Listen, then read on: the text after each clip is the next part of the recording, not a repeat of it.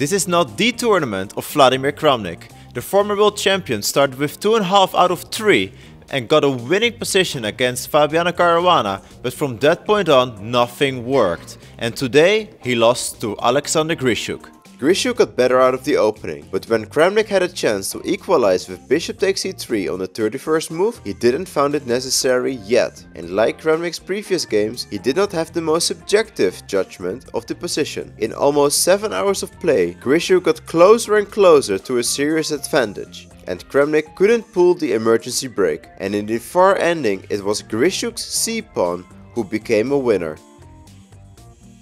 Tournament leader Fabiano Caruana got close to another victory against Wesley So. In the Petrov it seemed like nothing could happen, but Caruana with the black pieces got some play. After So's knight got stranded on b7, it was necessary to give the exchange on e5, and with a knight versus a rook, it was Wesley who managed to hold it to a draw.